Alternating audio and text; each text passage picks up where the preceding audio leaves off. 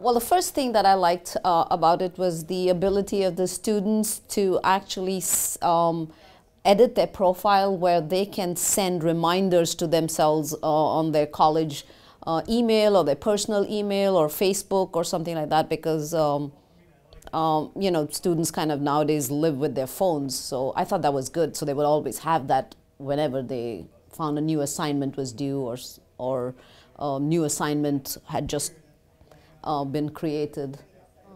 Well, there's so many things which were good. One was, like I said, this, because I think this would really help the students, especially student success, because I find students would tend to forget assignments, and so then, you know, that impedes their success, because then they don't get grades for that. So this would be helpful. Other things which were really good were we just did something about quizzes where, you know, you could add bonus points directly. You know, you don't have to go and edit it somewhere, so you could do all of it together, and that would be added to the assignment.